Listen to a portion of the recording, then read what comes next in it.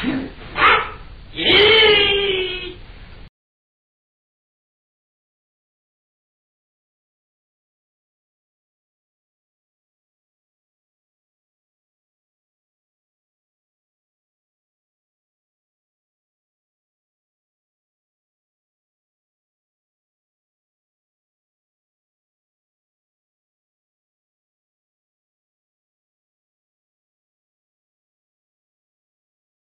everyone, you're on Aikido Italia Network and you're watching the Aiki Healings with Simone Chiarchini.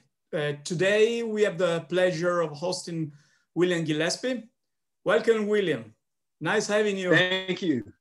Well, nice. Thank you for having me. Now you think it's good. I don't know about afterward. You may have regrets, but thank you for having me. No, that's not my kind of thing.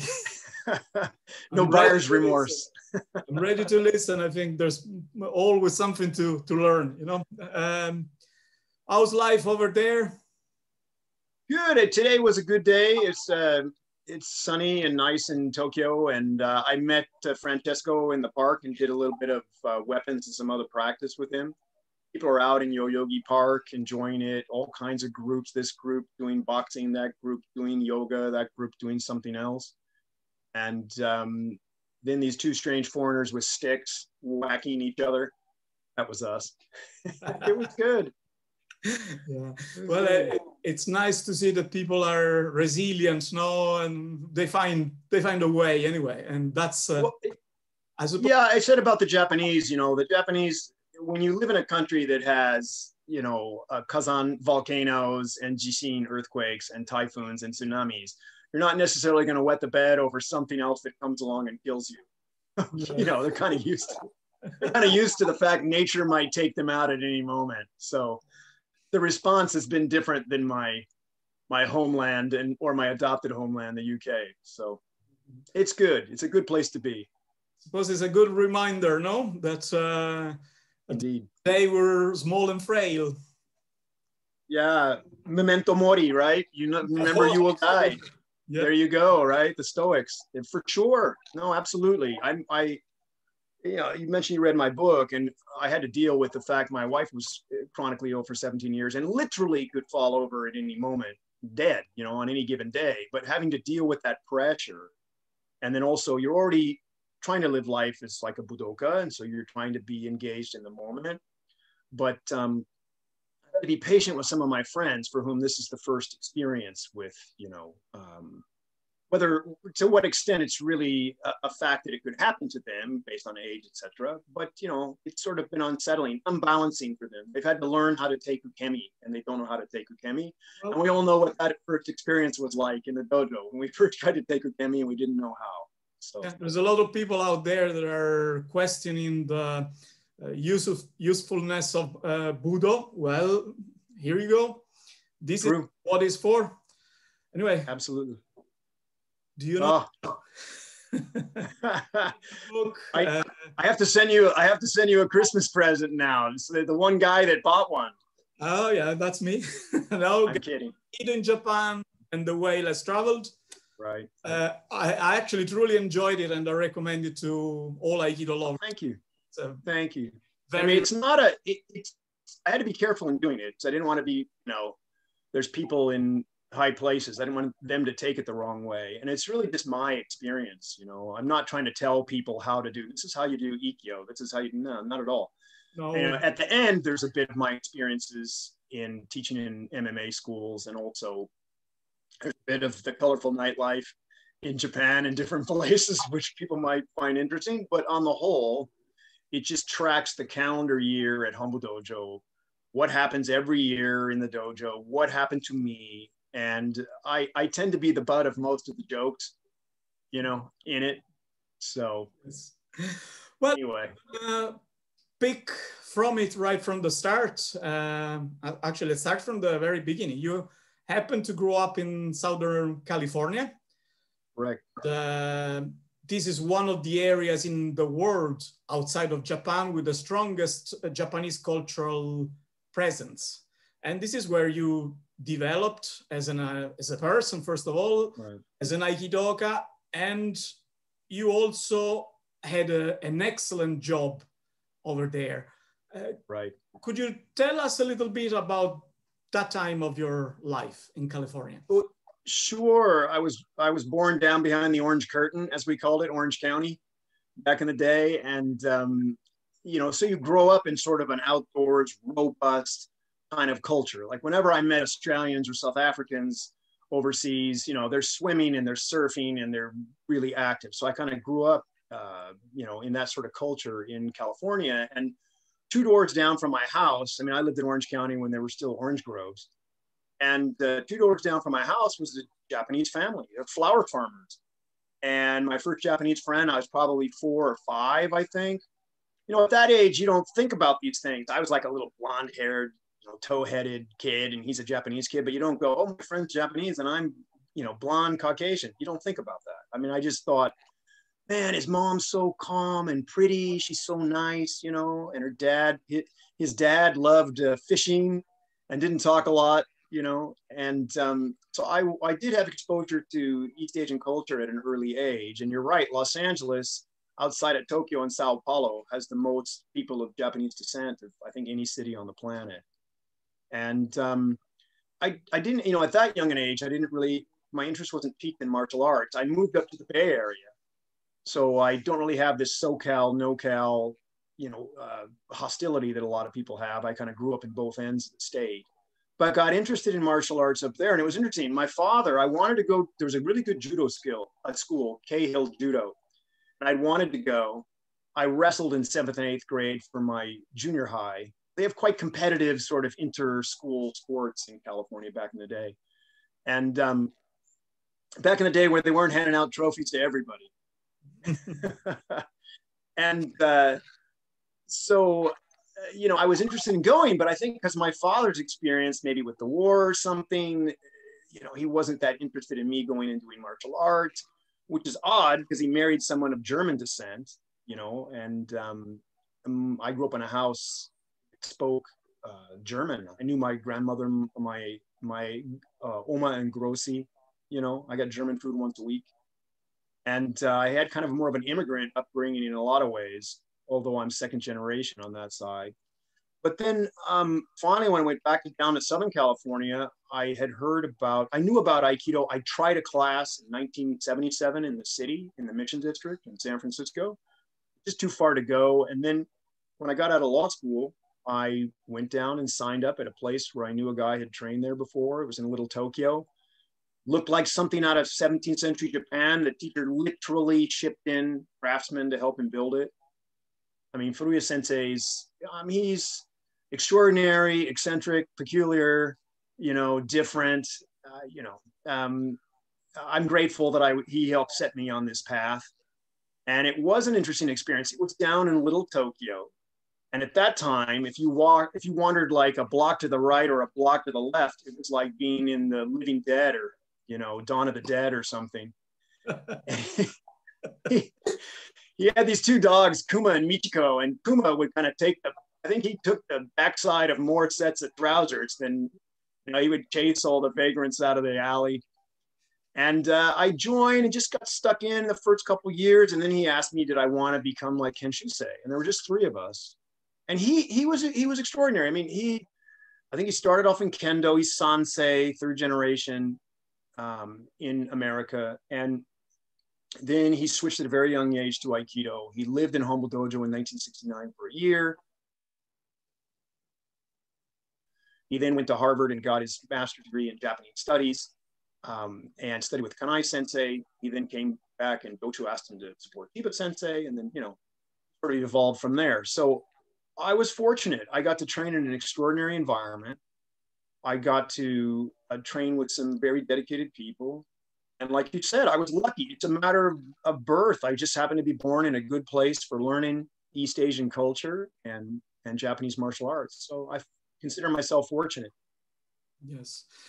Could you tell us some story from the good old days? I'm sure Furuya Sensei passed on some nice... Well, from when he was in Japan, sure. I mean, Arikawa Sensei is legendary. He used to hold himself up on the subway, on the trains between stops he'd hold it as part of his training. You know, people like to say the whole world's your dojo, and you can make it that. I mean, I do odd things on buses like not hold on and test my balance and all these sorts of things. Yeah, sure. You know, Aikido otaku, Aikido geek, or Budoka otaku, the Budo geek.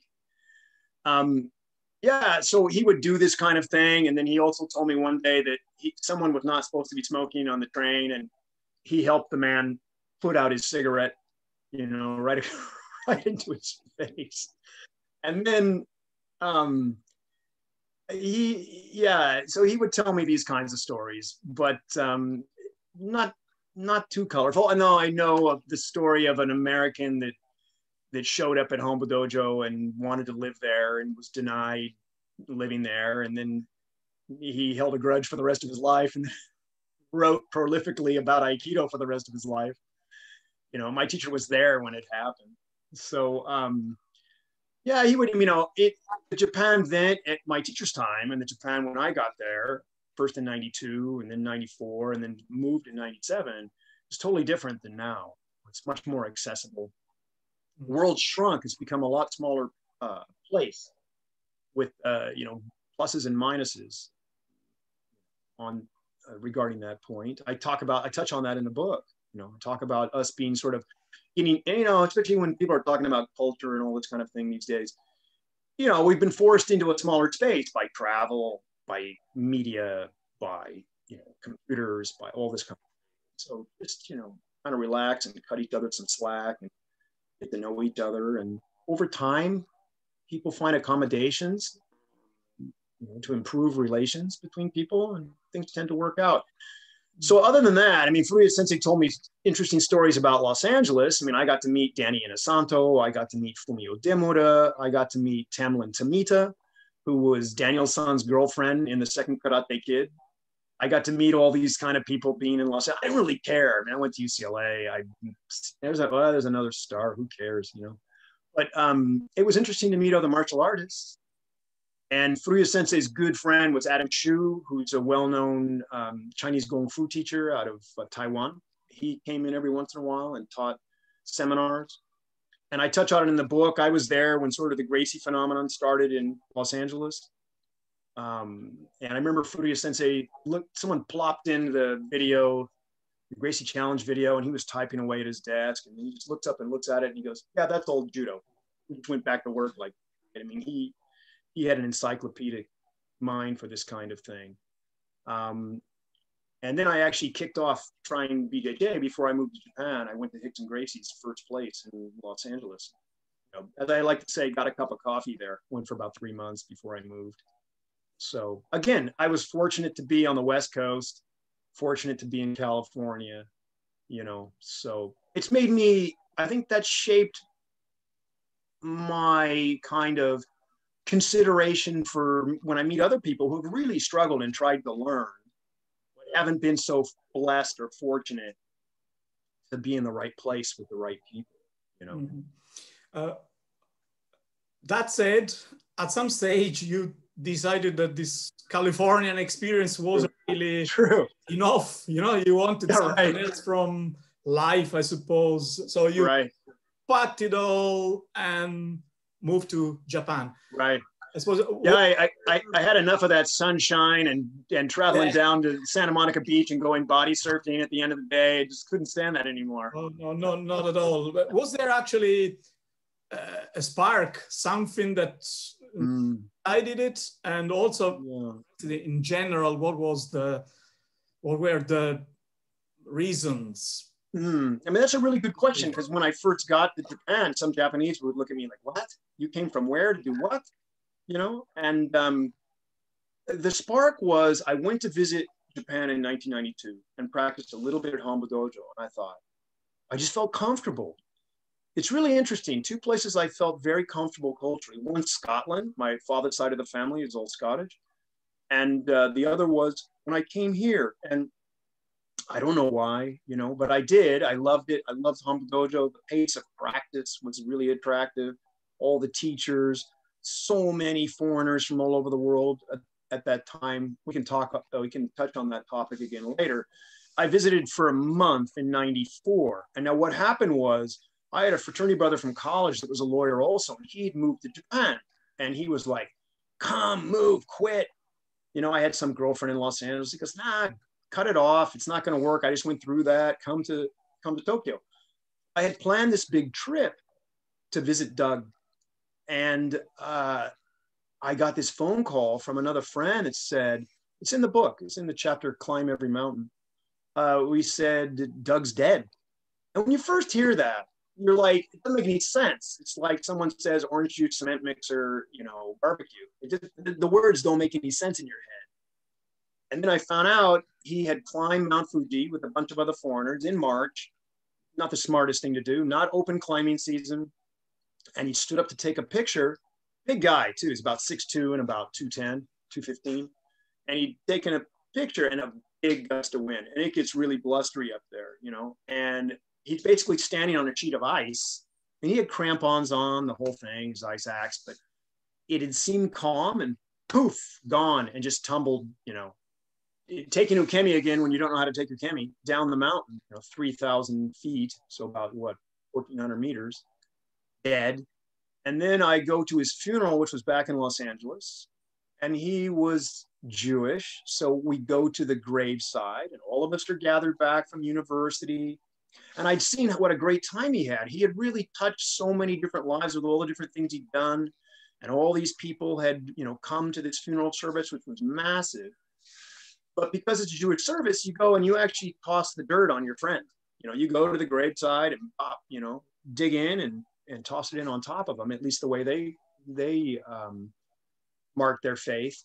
And I'll tell you, that's a real reality. Now, I grew up a theologian's kid. I mean, I started off as a PK, preacher's kid, but then my father became a theologian, so I'm a TO, a theologian's offspring. But what that does is I had ideas of not only the ever after, but meaning of life and all these kind of bigger questions in my head since I was a young kid. And so Doug's funeral, I think, would be what took the small spark and built it into a fire. Mm-hmm. And I went on the same trip where I was going to meet him, and I stayed for a month. And I trained every day. I was lucky. I knew some guys in finance, and I could stay at his flat. I couldn't live like that when I got here. That was about a $10,000 a month flat I was living in. And then decided I loved it and had to go. And I went back to the law firm, and I buried the two biggest bonuses they pay back to back. And then I had a trial. I started off as a trial lawyer. I had a trial that settled, and I couldn't have been more ecstatic. And I was able to jump on the plane, start of February, and packed everything away, put my stuff in storage, you know, and next thing I knew, I was getting picked up by Tony Hine, getting off the Narita Express, and, you know, wondering if I'd done the right thing. But, you know, half the people thought I was a genius, half the people thought I was crazy, and probably both half right. And I never looked back. You left a job that was, can you remind me what you were making with this? Yeah, my job was making about, in current dollars, about $300,000 a year. And I wasn't even a partner yet. So I was all on the right track and all that. So I put my money where my mouth is. Whether my mouth was in the right place, I don't know. But I put my money where my mouth is and gave it up. Yeah. Yeah. I suppose it's not about money, no? So. Well, better to try than, you know, at 70, if I make it that far, or 80, at 90 and go, my God, I could have been a contender. You know, it's better to just go do what you want to do and then sort it out as things go along. So I did it. Yeah. Now, could you describe for us the training culture that you found at the Aikikai Hombu Dojo? Did you experience any difficulties at the beginning to integrate, and afterward, based on your actual experience, what does it really take to become a good and effective deshi at the Aikikai Hombu Dojo? Because we know it's not like any other dojo in the world. Right. I mean, look, I'm not a deshi or a kenshusei, but when I went there, I did try to copy that kind of lifestyle by I had a lot of money in the bank. I didn't have to work. And so I was able to train 2 to 5 times a day. And the only reason it would be 2, that would mean I was helping Tony teach someplace else. And Tony, the truth hind, he's an experience. And to say he's a strong guy, you'd say, yeah, and the Grand Canyon is a big hole in the ground. He's a person who boxed before he did Aikido, and he played first division rugby. He was a winger, which means he's twitchy, fast, twitch muscle, and about 183 centimeters and about 99 kilos. So people found him difficult to train with on a regular basis. Imagine that. Yeah, imagine that. That's my Scottish side. I got stuck in, and I'm like, we're closer in age. And so I just got stuck in and trained with him. And I thought, this guy beating the stuffing out of me can be really good for me. So I was helping him around Tokyo a couple days a week and then training the rest of the time. And I had, I'd gone twice, so I knew what to expect to a certain degree.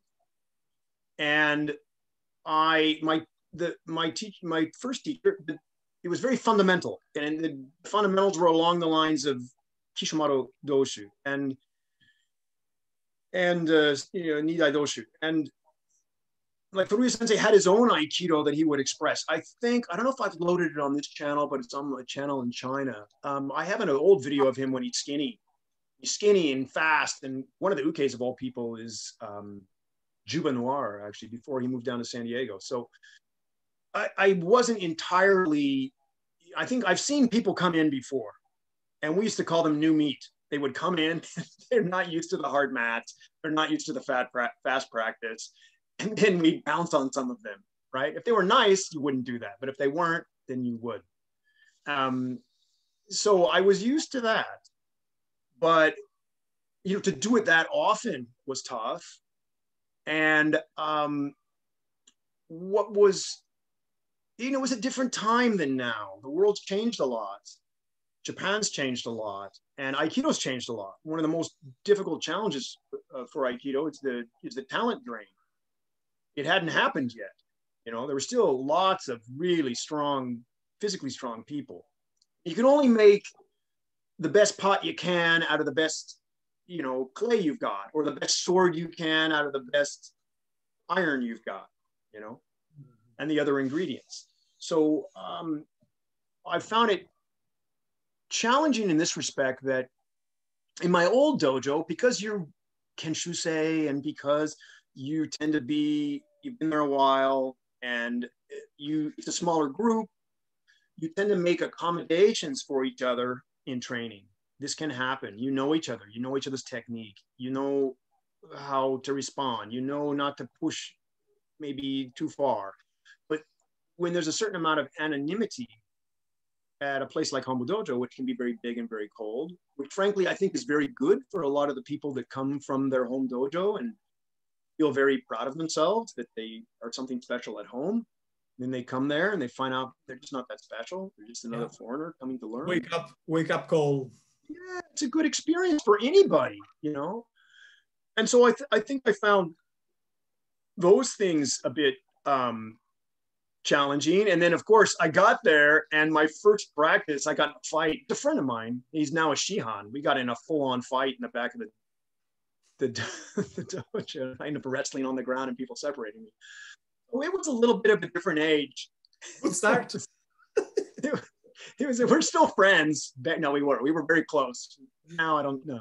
He's a great guy. But it was, it depended where you sat. And the thing is, I mentioned this in the book, it's like, the mat's big, right? It's, 80 tatami, something like that, more? I can't remember. More than that, I think. And, in this corner, people are killing each other. In that corner, you have like some experienced teachers because like Dochu's Friday night class, you've got like Kato sensei coming in and all these kind of people coming in to pay their respects and support the dojo. That's on the left-hand side. And some people that practice kind of on the left-hand side and toward the front, that's a different kind of, animal you're coming in touch with. And all of us crazy monkeys back in the right corner, Shikaku, the death corner, we're all by the men's changing room. It used to be like that. It's not like that anymore, but you could sit down and bow in and have a really rough hour of travel. Weren't careful. So depending on who you picked. Correctamundo. The amazing thing is the mixture. If you actually wanted to train pensioner style, you could. Yep. Yes, absolutely. Absolutely. It's not like, it's sort of like people know what they're getting into, you know, you knew it once you were there for a while. And if you're going at it with one of your, you know, kind of rougher or stronger friends, then that's the way it was going to be. No quarter given, no quarter asked for. You you'd be appalled if you actually hurt the person. You trained as if you're going to get him, you know, and they're really trying to get you. That's the way they train. It was funny. I was having dinner after BJJ and Aikido class in Beijing with a friend, a Canadian guy that used to roll in and do the BJJ classes, and he used to do Aikido in Japan. And we met in Beijing. We didn't know each other here, but we have mutual friends. And we go out with a South African friend of ours. And then this Canadian guy is describing the Asakeko, the morning class, the South African BJJ guy. He's like, you grab your friend, throw him as hard as you can, like 4 times in a row. And he grabs you and throws you 4 times as hard as he can. And this guy's eyes are getting bigger and bigger. You know, he's just laying on the ground and rolling and having a fun with a laugh with your mates. And it's still hard, but it's not the same experience as that at 6:30 in the morning on a cold winter in Tokyo. Yeah. Unmatched, they're like concrete. You know. Yeah. Yeah. That's actually one of the things that not many mention, but it's possibly one of the biggest problems you have when you come from outside and you start training at the home. The mats are so hard that it's like falling on concrete. Yeah. On concrete, and then they're like sandpaper. So, you know, if don't let someone rub your face on them, you know. But yeah. Anyway. Going back to the Californian experience, when you moved to Japan, is there anything that's coming from Californian Aikido, from Furuya Sensei, actually helped you? Because I heard maybe some disadvantages, but something that actually made it easier for you having your past experience. Well, I think he was like a psychological stickler, you know. He was a stickler for like etiquette and all these kinds of things. And that was very helpful. And he was good at putting psychological pressure on you, right? That some people would say, oh, you're abusing me. No. It would be not just we have a lot of teachers that are good at like popping you if you do the wrong thing. And that happened to me too. But he's good. He's very bright, right? Like too smart potentially. And he's very good at applying like atsu pressure on you like this. And so in my work, I noticed when I went to court, especially federal court, you know, what's the difference between God and a federal district court judge who are appointed for life? God doesn't think he is a federal district court judge. In other words, a federal district court judge thinks he's God, right? So I noticed that when I started to go there, Aikido had changed me. I was no longer, it's just like, well, whatever's going to happen. If I take it in the neck and he wants my wallet and puts me in jail, there I go, you know? And I think when I got to Japan, I wasn't frightened by that kind of thing. The difference, the otherness or the difference of it. I think it can be, you know, unsettling for people, especially Japan can be unsettling because it will have kind of this veneer of seeming Westernness in some respects. So it looks like it ought to be, you think it ought to be a certain way, but it's not working that way at all. I can remember getting there on one of my first trips where suddenly, I forget the teacher's name, he just comes up to me in the morning class and yells at me, he'd seen me before, that this foreigner is leaning against the center post, just relaxing. It's between classes. And so my Japanese wasn't that good yet. And I'm like, okay, I think I figured it out, you know. But I think that dealing with those kind of ambiguities, pushing yourself out into the deep water, challenging yourself with, you know, things that are uncertain circumstances is how you grow, you know, because martial arts is not just a physical component, especially if you're talking about confrontations that aren't necessarily in the context of match fighting or ring fighting. It's much more unclear and much more uncertain, you know, if you're walking down the street someplace or such. And I think that Furuya Sensei's dojo prepared me for that experience. And I think also that I had sort of very orthodox, very fundamental Aikido, which I think I gained a lot actually by being in Japan for a lot of reasons. And I got a different perspective, different aspect of Aikido. The great thing about Hombu, it used to be like, you know, the teacher is the swordsmith, the tatara, the oven, is the dojo and the method and style of practice. The ore and things, that's the students that go inside. And it had this sort of critical mass of students. Every Aikido geek in the world practically was there. And then it had all these different masters that could shape you in a different way. And you'd see some aspect of a teacher's technique or of the technique that you hadn't noticed or seen before. When I got there, of course, Nidai Doshu was still teaching, and Arikawa sensei was teaching regularly, and so was Tada sensei, and so was Ichihashi sensei, and so, you know, you got a lot of different perspectives on Aikido. And then the emphasis on Tsuboriwaza and constantly sitting just in life, the cultural aspects of this. My apartment, I had like 6 tatami, sat on the ground all the time. I walked everywhere. I didn't have the brains to buy a bike the first year. So I was always walking to the dojo at 0500 or whatever it was. And, but those kind of things were, again, you know, to use this metaphor of forging yourself, those were great experiences. In Los Angeles, I had my car, just drive to the dojo, you know, put in your 2 hours of hard practice. This was something that was more encompassing because of the culture I was living in, I think. And I would say that I had been grounded in very orthodox fundamentals to begin with, and that was very helpful. You know, it gave me a good base upon which to build.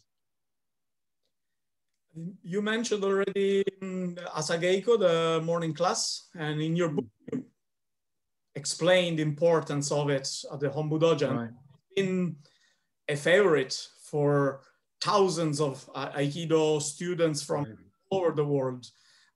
Could you elaborate a little about it? Explain for the viewers about the Asageiko. Sure. I think that, you know, at that time too, it's Nidai Doshu. So when he's getting older, right? So people want to go and show the respects, but I think that it's the blueprint. It shows the blueprint for what Aikido is. And you're going to get a broad exposure. So a good sampling of the curriculum if you attend 5 days a week. That's number one, okay? And it's a great place to brush up on your fundamentals. You know, it's also a great way to start the day. It's a personal discipline of getting up every day and going. You're doing something that's inconvenient. And I think if you go to do anything, if you practice it when it's inconvenient, you'll end up getting as good as you can get at it, you know? So I would say, number one, it's kind of the blueprint for, you know, Aikikai Aikido. It doesn't mean it's going to cover all the curriculum, but it's going to give you a solid base and exposure to all these, a healthy variety of the curriculum. I'd also say that this is how the Deshi are trained. They go every morning, right? And then for, you know, if you have the time, what I would do is I'd sneak down to the second floor and I'd do the beginners class, because then I could watch Miyamoto Sensei move slowly with beginners, and I could train with beginners and feel how real people move, not Aikido people. Then I'd run back upstairs for 8 o'clock and do the 8 o'clock class, you know, a senior teacher who came in to teach. So I would also say that in terms of how you're perceived by others, you're perceived as being majime, as being serious.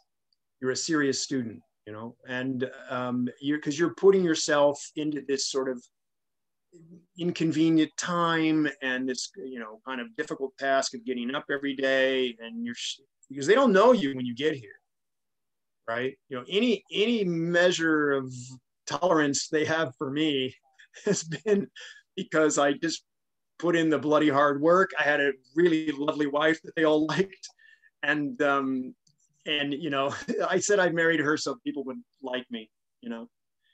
It's kind of like tying a stake around your neck and then being around dogs or something like that. So, yeah. And go ahead. So I must be good, look. Yeah, I know. I must be okay. Well, he's not all bad after all, you know, I guess I can't. So I would say that those are the reasons to do it. I think number one, you're showing your sincerity, and that's a huge thing in Japan, right? That you're a sincere person. The second thing is you're a reliable person. You're a serious person. Even though you might like to joke and have fun, but you're also a serious person. It also shows a commitment to practice. And I would say also you're getting this perspective or a sampling of the techniques from someone who's showing it to you in a very kind of vanilla way. They're not injecting a lot of their personality into it. Okay, there's a continuity between Nidai Doshu, Sandai Doshu, current Doshu, and then his son as well. So I think that's why I would do that if you have the time to do it. And would you say that Asageiko, the morning class, is like Iemoto in action? What? Like the continuity of the tradition in action from... Yeah, Iemoto. Yeah, no, yeah, I think so too. I think there's that, and I think there's this aspect of paying respect to someone and something. Even if you just did it for a year and then you decided, well, Asakeiko doesn't work for me with my job now, but you've already kind of set the tone of who you are. So yeah, I think that's another way to describe it. But doesn't mean that's what you have to do. I mean, the book says that. The book says find your way, right? And I don't mean to be corny about that. It's just that that's where I think you have the self-expression that everybody's so desperate to do, within the context of how you develop yourself. That's where you find your own self-expression. Fighting to add things and change techniques. I see people that have been doing Aikido for 15 years telling me how they're going to modernize it. Just want to somebody, just make your head explode. Just like, really? That's all you're doing? Why not cure cancer? Why aim for that? Yeah. Maybe better. Yes. Yeah, well, it's anyway. So that's why I would do morning class, I think. Again, back to the beginning of your experience, even though your experience has been a little different from the normal one. Most people that move to Japan report having a lot of problems because they want to train, first of all, but then they discovered they had to juggle the reality of life. That means correct train, number one, but also you need to support yourself. So work, and also the other very important thing, you cannot live in a foreign country without mastering the language. So learning Japanese. How did this relate? Yeah. How did you manage? And any advice for people that want to follow the same path? Sure. No, I mean, some of it I managed well and some of it I didn't, I mean, looking back now, and then I made some of the same mistakes when I ended up in China. But I would say that I was, number one, I was lucky. I had socked away a bunch of money, so I didn't have to worry about money. Now, I spent more money maybe than wiser people would want to spend, but I had the freedom to train for 15 months. Money is never enough, no? Yeah, that's true. This is true. And I was lucky that first year. I wasn't married yet. It took me forever to settle down. And once the Peter Pan suit got a bit tight, I figured I better get married and grow up. But anyway, so I think that I was really lucky. I wasn't distracted by other things. I didn't have a job. I didn't have a wife. I didn't have a girlfriend. I had a girlfriend, but she was living in Korea. That came later. And, I could really just focus on training. And so I was able to do that for 15 months, but then you're right. Then the reality settled in. So I went back to working as a lawyer, and I had to strike this balance. The first job, didn't really work out so well. And then I was lucky again. I landed a job where they're like, well, we can't afford to pay you. You've got too much experience, blah, blah, blah. Don't worry about it. I don't have to do any sabis zangyo. I don't have to do any service overtime. I just have to work from 9:30 to 5 and I'm out of there, right?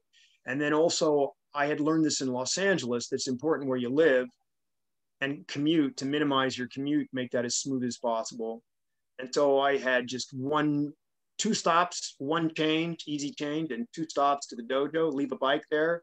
And I could make Miyamoto Sensei's class on Fridays at 5:30 still. So I was able to do Asakeiko or somebody else's evening class any day of the week. So I was able to perpetuate what I had been doing. And I would say that in the area of learning the language, I'd studied Japanese before I left, but of course that was pretty much useless once I got there because I wasn't using it enough. And as always. As always. Yeah. And then I made a mistake. I decided to join a school and I made a mistake. What school I joined? Again, now people are more fortunate that the internet is so, full of different ways to study online that weren't quite available yet. I was, arrived in sort of the infancy of the internet. The best thing was a monkey scratching its butt and sniffing it and falling out of a tree. That still might be the best thing on the internet, but so it's a trade-off. Yeah, I had lots of advantages, but there were disadvantages. And I think that getting into the right school, I think it's worthwhile to go to Japanese school to give you a little bit more structure. You can also get a visa that way. It's never been easier to come to Japan, and if you're in your 20s, my God, you're going to be 30 one day. Why not be 30 and having lived in Japan? If you're good 30, why not be 40 and have lived in Japan, right? Same thing as you go up the ladder. It's just a matter of being able to arrange it. It's never been easier to arrange. And I would say though that I made mistakes, as you read in the book when I talked about Japanese language, the story about the NHK guy, and that's a true story though, but my friend that opened the door naked. Give it to us. Well, no, my buddy of mine is a Canadian. We call him the MacGyver of Tokyo, because if you gave him some duct tape, some paper clips, and a stapler, he could build an aircraft carrier. This guy is just amazing, right? People that are probably on the call know who he is, but they used to check up on you whether or not, it's like the TV license in the UK, okay? And they used to check up on you whether or not you had a TV, and you had to pay this fee. And if you get here as a foreigner, you're not bilingual, you don't understand a bloody thing on Japanese TV, half the foreigners would stuff their television into the closet and go, look, I got no TV. And so my buddy one day, the guy kept coming back, and he's a rather plump fellow, big guy, but kind of, and he answered the door stark naked and just opened the door and said, "Irashai, come on in," right? And that guy from NHK TV was like a blue uniform streak down the street, never came back again. And so to my guy, I turned to him and I acted like I was trying to get the words. I said, Nihongo o tabimasen, which means I don't eat Japanese language. And then he just went like, oh, forget it. It's not worth my time coming back here again. So those kind of things, I don't know what this, I don't think they come around anymore. I'm not sure how, or they're probably much wiser about it and can speak English to you and say, look, pay the fee, bub. Well, things have changed. I remember maybe 20 years ago when I first came to Ireland, once I was driving and I forgot my driver's license at home, but I had my Italian ID on me. Right. It looks completely different from any international driver's license. And just to say, we were different. I managed to convince the policeman that was the Italian driver's license, and off you go. So, okay, off you go. That's it would work. Living abroad, one has to improvise from time to time. Yeah. Oh, all right. Bit of change of subject now. Sure. Talk a bit about the founder.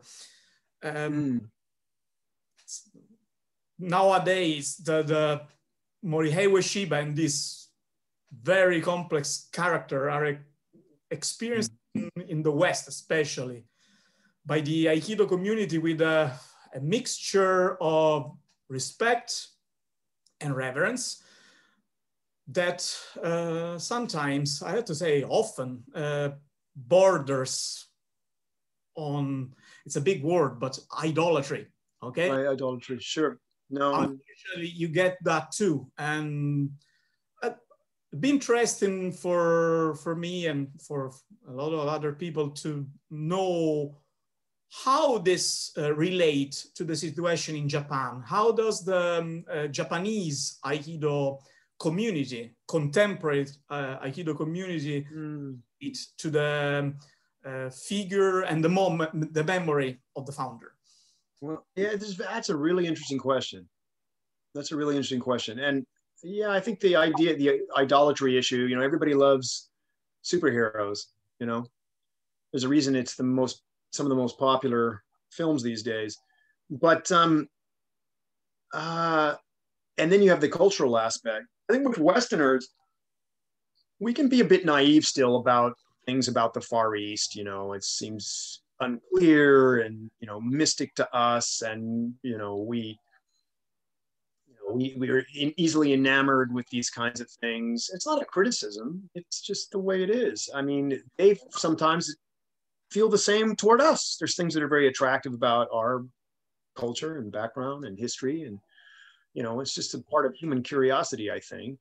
And we all love to dream and kind of fantasize about things and love adventures and stories. But I think in the case of Japanese, a cultural difference would be that they don't feel the need to express everything, you know, verbally. So there's probably what they think personally, and then there's what they're actually going to say publicly or in a group, unless you get them really pissed, and then they might tell you what they really think. So it's a good thing, right? And then the next day everybody forgets it. There's in vino veritas. I mean, what can I teach you, a Roman? They, you know, so it's an interesting idea. I do still come across, I think you don't come across as much nihilism as you do typically in the West these days. Oh, that's bullshit. You know, oh, that's, you know, and you don't come across that. And I don't think they're afflicted with our narcissism either, which has been growing. I mentioned that in the book, right? You know, in terms of kids and that's a psychological test for narcissism. But, you know, it's like a person who does all these amazing things in their life, and then you're suddenly complaining about them, and you're like some guy in his mom's basement in his underwear, or, you know, in your underwear. You know what I mean? It's like, so I think that's one difference. There may be thoughts that they have on their own, you know, and I mean, still venerated, still, you know, respected. And I think that some of the concepts that we like to have very definitively, I mean, you're really seeing this in the West now, where you have these ridiculous dichotomies, these ridiculous sort of bipolar ideas. It's all this way or it's all that way. You know, culturally here, people are, I think, more adept at dealing with ambiguities and not expressing them all the time. So it's not the kind of thing that all of us talk about all the time. I think that, you know, I think to the extent that someone would have reservations or criticisms, they'll often keep it to themselves because they think it would be disrespectful to other people to express that. You have this issue of faiths, right? I mean, there's big differences in faiths between China, Japan, and Korea too, by the way. I've learned that firsthand in you know, how that cultural idea plays out within the actual society. And I would say that on the one hand, in the West, you have a lot of people that, you know, just a guy expressing his opinion. You have a lot of iconoclasts. They want to tear everything down. You know, I mentioned nihilism and narcissism. You know, Sensei lived in a time, I mean, you can't even recreate. First of all, it's probably difficult to even comprehend what he lived through. Most people's lives are so easy and so convenient now. You know, the notion of doing the things he did is just so beyond, you know, your typical Westerner, especially someone younger who's been, you know, immersed in sort of postmodernist, you know, notions pushed by the Frankfurt School. So I think that, and then again, how does that relate back to your practice? For me, as a as an American. I also have British citizenship, but also I have my own tradition. I'm not in the position where I put people on a pedestal. I come out of the Judeo-Christian tradition of the West, and we're taught not to venerate people to the point of idolatry, right? That's the right word, I think. That's definitely the right word. And you see this in other martial arts.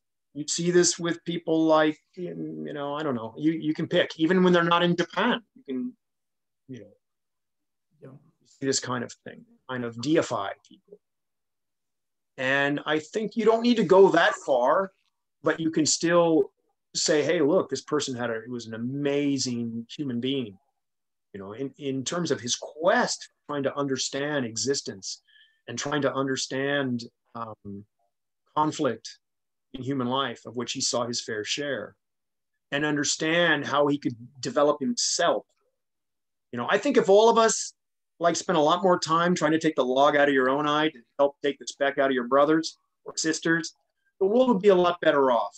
There's too much finger wagging and sort of fault finding at everybody around us, and not turning it back on ourselves and try to improve what I do and how I interact in the world, and how that enhances the lives of those with whom I interact. So bringing it back to your question, it's not the kind of thing that they really will talk about. Although, I've heard people say, look, he's not Emperor Palpatine shooting rays out of his fingers and knocking people down. I mean, Sensei was a man like anyone else. He's an incredibly strong man, and then an incredibly well-trained person, and in many different respects, not just in martial arts alone. And so it should be an inspiration for what a human being, how you can take a human being and train them, rather than just make an app or a machine that can do the job that a human being can. I think I almost sound like Frank Herbert in Dune, but that's kind of my take on it. I don't have that much to say specifically on the question of, I've had people express to me saying, oh, he's not tossing people around the room when he's 83 years old. And I've had other people tell me, well, I saw some amazing things that it was an old man, older gentleman that I just couldn't believe and couldn't get my head around. So I answered your question without answering your question or offending anyone. No. For once. Learn the Japanese way. Yeah, it's a first for everything. Let me tell you. Let's stay with the Ueshibas now. Let's talk about Nidai Dosho, Ueshiba Kisho. Right. There's no doubt, in my mind anyway, that his foresight, his understanding that Aikido needed to be modernized. Let's use the bad word, changed, in order to succeed as an art that could be suitable for the late 20th century society. These actions were decisive, really, for the success of Aikido, and they caused basically, thanks to him, me and you are talking here on Zoom. 100% correct. So, absolutely. Absolutely. No Nidai Dosho. It disappears in some mountain, someplace in some dojo, and just gone. He could have stayed an employee in his company, and all of this would have disappeared. Right. Instead, thanks to his work, there's been millions of people training in Aikido worldwide. This is one side of the argument. The other side of the argument is that whenever we talk about Aikido, and especially the great teachers, etc., everyone, back to what we were saying before, everyone points the finger at how great is Morihei Ueshiba, and Kishimaru is considered like an obscure figure, sometimes barely mentioned, especially when you compare him to his father. A little provocative. Don't you think that maybe he was the real O-sensei? Just a second. Yeah, that's okay. That's the extent of my Korean. to my daughter. Anyway, no, Isla. Thank you. Well, gosh, you know, that's, again, I think a lot of people have a lot of opinions that are a lot of nonsense, right? What's the best thing about the internet? Everybody has an opinion. What's the worst thing about the internet? Everybody has an opinion. And so, you know, that's what I wanted to say about idolatry in O-sensei, right? Or deification in O-sensei, is that to what effect does that have on me now? You know, I mean, and same thing with this. It's like, look, and everyone wants to complain. Anyone can destroy anything. Anyone can tear anything down. I think one of the worst problems we have in the United States is that intellectually, we've been fed all this critical theory. And all you do is criticize and destroy and take things down. And that's why you see destruction of everything. It reminds me of, you know, I won't say destroy the four olds. You can Google that yourself. And anyway, I think that Kishimoto Sensei in his own right is a great teacher. He's a great man, that's for sure. I mean, I met him and he's one of the most dignified human beings I've ever been around, you know. And he developed so many of the teachers that took Aikido global. You know, he knew how to make a student. He knew how to make a teacher. You know, there's no question that O-sensei is this, you know, complex, amazing, you know, it's almost hard to describe him in so many ways, right? I mean, how can any of us even relate to it? Because you haven't done all the things he's done. You know, to articulate it is incredibly difficult. But it's a sort of burst of creativity. And then you have someone else that comes along and kind of has to nurture it and grow it and sustain it and focus it in a way. And you know, there's a lot of historical things that are going on at this time too, right? And you have World War and all this kind of thing. And then you're right, you have to think about, I would use the word accessibility rather than modernization. Mm-hmm. Because the world wasn't all that modern at that point yet. I mean, it's ways we can blow each other up, sure. But I would say make it accessible, and make it accessible to non-Japanese, non-East Asians. I tend to use the word East Asian because Asian's a big place. Russians are Asians, and Indians are Asians, and Pakistanis are Asians, and from all over the place, right? So I think that you're correct in the idea that he's the reason that we're doing this. And I think it's okay. You don't have to be another creative genius. We've had the creative genius. We've had the spark of ingenuity. Okay, it's like planting the person that creates and plants the seed. You know, and Nidai Doshu comes along, and you know he then nurtures it. You know, I walked through Shinjuku Park recently. You know, and there's this view of there's the pond and the sakura and the other blossoms and things. But then they build a pavilion that gives you like the proper, perfect view with which to see it. And in a way, I think Kishimoto Sensei brought it all into focus for people. It doesn't matter if, you know, is he the strongest? Wait a second. I mean, I used to hear this in a BJJ dojo I was in. I won't say which one. Obviously, wasn't Roger Gracie's, but a younger student complaining he thought he could beat one of the black belts. So how does he have a black belt? And I'm like, no, it doesn't work like that, right? It doesn't really work like that. And my feeling is that you've hit the nail exactly on the head. That he's really taken this thing and nurtured it and grown it into something that's accessible for more people to do. And you know, if the objective is to maximize participation, maximize benefit to society, then what he did with the original, you know, kind of creative spirit, the creative you know, kind of life force of it is in its own way commendable. It doesn't have to be identical to his father. You don't have to compare him to his father, you know, and people want to criticize Nidai Doshu. Why? You wouldn't be doing it if it wasn't for him, as you point out. You mentioned earlier the fact that most people love superheroes, and there's no doubt in my mind that Morihei was our superhero. His son doesn't look totally right like that because he is being as you just totally doing a different kind of work that is possibly even more important than what the superhero does, because without it, we wouldn't have anything, you know, but it's not, it doesn't appeal the imagination of people. Maybe we should start calling Kishomaru Doshi or Sensei the Second, so maybe more people, you know. I don't know, but I just think, what does it matter? How does it affect your practice? I mean, that's the other thing. It's like, you know, one more thing to argue about. Let me tell you, when you get on, I'm not there yet, but I've been around people that have been. When you get on your deathbed, you're not going to go, God, I wish I had one last discussion about whether or not, you know, oh, Sensei could do this or that. I mean, I used to joke with a friend. I said, you know, how many Aikidoka does it take to change a light bulb? Just one, and all the rest to tell you how Sensei did it. And then dear Stan Pranin to tell me that only make a Facebook, they really knew how.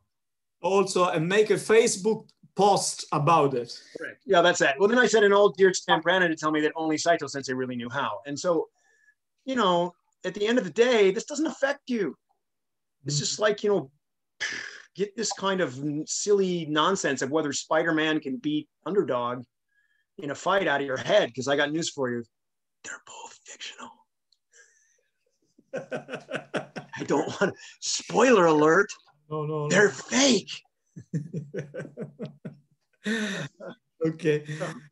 Another interesting topic. Everyone loves to get promoted. No? That's endemic. And yes, are gradings and rank a necessary evil in Aikido? Yeah, that's an interesting question. I always say, someone asked me one year why I got promoted. I said that year, and I said, because I have my mother's Germanic gift with people.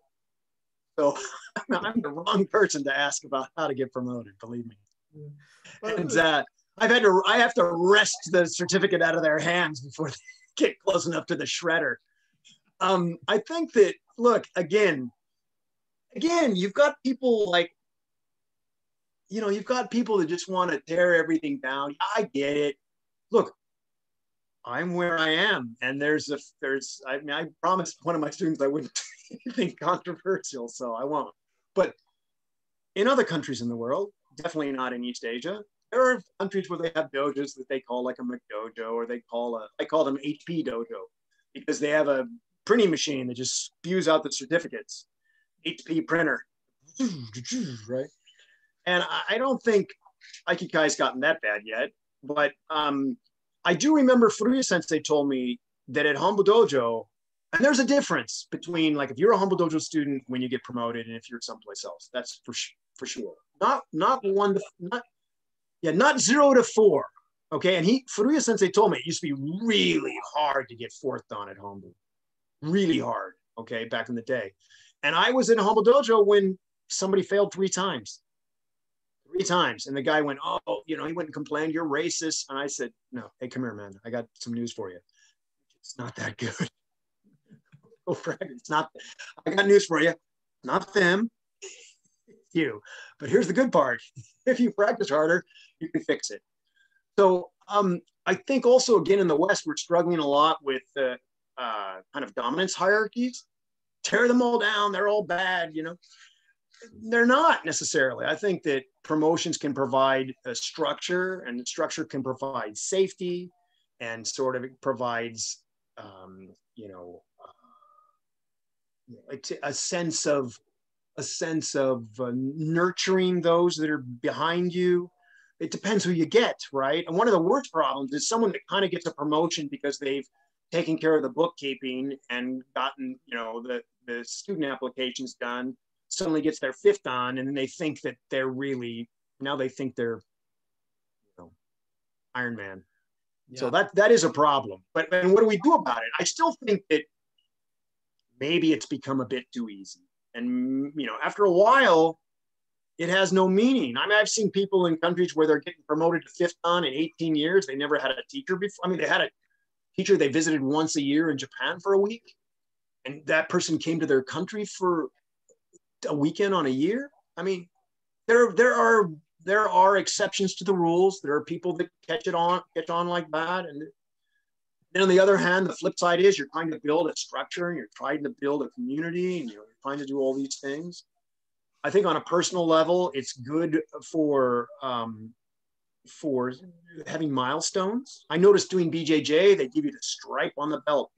Everybody's so happy about that. You know, it's, oh, I got a cookie, you know, it's, and it's human nature. And so I think on the one hand, you should still have them. On the other hand, we should maybe make it, and I don't know if you can go back now, the genie's out of the bottle, you know, maybe the gradings have become a bit too easy. Past a certain level, you know, after like fourth dan, or maybe even before that. I mean, and this is another problem we're having, is that equality of opportunity versus equality of outcome. Okay, equality of outcome is not guaranteed in life, and it's a very boring life if you decide to orient your society in that regard. I can go to Michael Jordan's basketball camp. In my case, I went to John Wooden's, but Michael Jordan's basketball camp from now till the cows come home, if I was 18 years old, and it's not going to make me Michael Jordan. Okay, and that's not a bad thing. If you go look, speaking of John Wooden, anybody who's teaching, coachwooden.com, go study him. Okay, he was almost teaching basketball like it was an Eastern martial art. His definition of success is an incredible thing to understand in your own life. And basically, it's peace of mind of knowing that you've sort of done the best under the circumstances, your utmost under the circumstances, with your abilities, with what you were given, you know, in the situation in life. That's all you can do, you know. So rounding back, I think we've seen this issue of the gradings becoming easier in all martial arts as they were commercialized. You know, we saw this with Taekwondo. You've seen this even in BJJ. You know, it used to be super hard to get a blue belt, and it became easier and easier and easier. You know, Aikido's been no different in that regard. I think particularly the problem, or not the problem, the challenge with Aikido is how do you maintain standards when there's no competition? You know, but then again, we get back to this sort of survival of the fittest attitude and this utilitarian attitude that if I can't win the match, that means I'm not the best or the best teacher. Well, that's not necessarily true. Some of the people that are the best teachers aren't really, you know, that gifted. And oftentimes it's because they weren't so gifted that they had to sort of dig in deeper and study harder and then convey that to another person in a way that can develop them. I think there's some valid criticism there that, you know, perhaps we should make it a bit more challenging for people.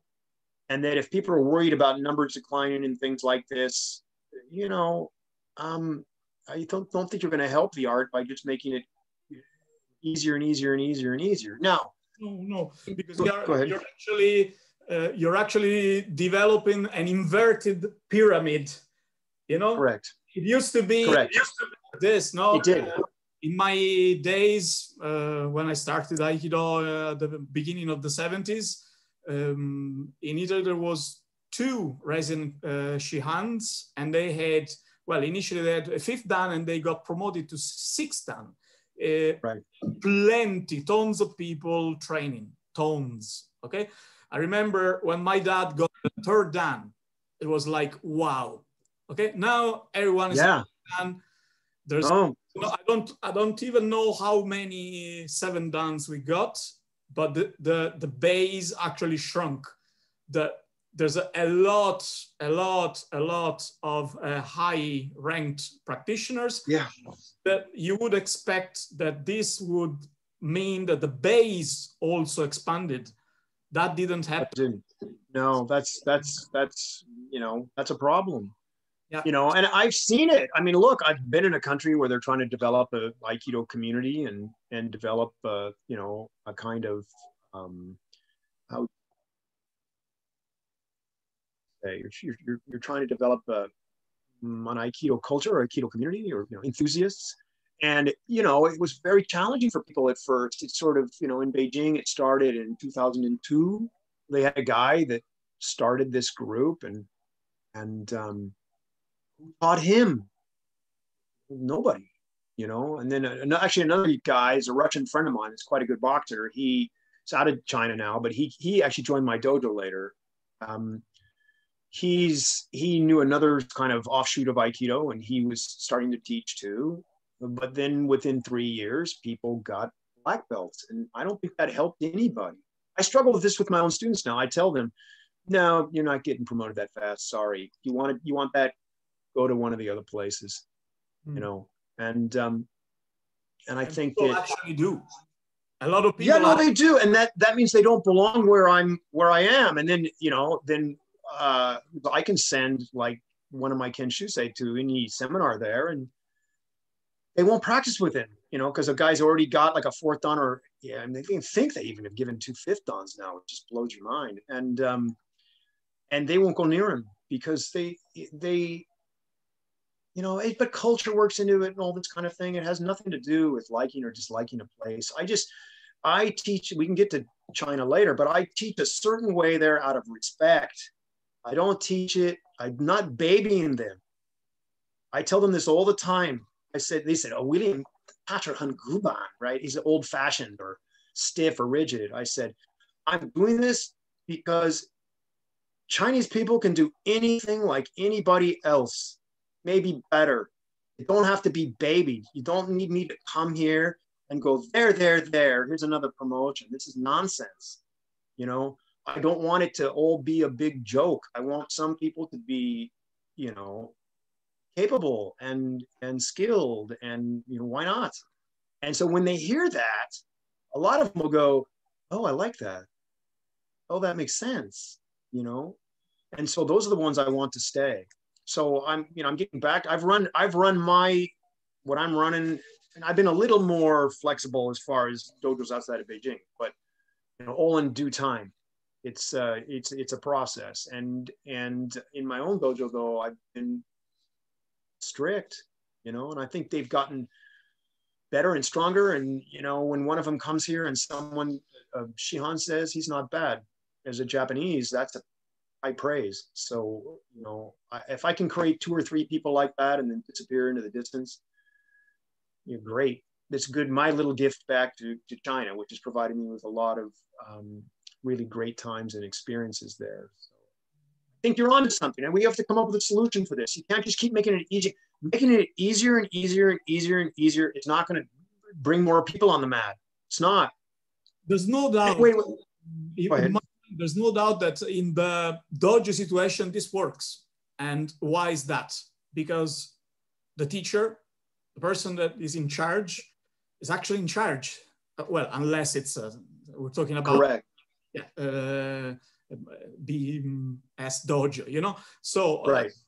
The problem is that when you move from the dojo or the small organization situation to the larger organization, then the commercial logic takes over because they have to compete. You know, it's the usual story. Totally. They need to have instructors on the ground. They cannot say, it's hard to advertise yourself saying, yes, we're brilliant, but our teachers are only 3rd dan, while the other guy next door is 6th dan, you know? So. Oh, no, wait, believe me, I'm at the place where I'm living in a place where if you take the test and you pass the test, you know, whatever it is, the gaokao, you know, the test to go to university, then you're in, right? I mean, that's the whole, from that culture, it was spread to Korea and to Japan, and, you know, they have a cultural debt to the origination of that. But so I get it. And the other question is, though, if it's a non-competitive martial art, do you need it at all? I would say that on the one hand, yes, you do, because I think the hierarchy has benefits in and of itself. I think there's the notion of sort of milestones in practice is good for students.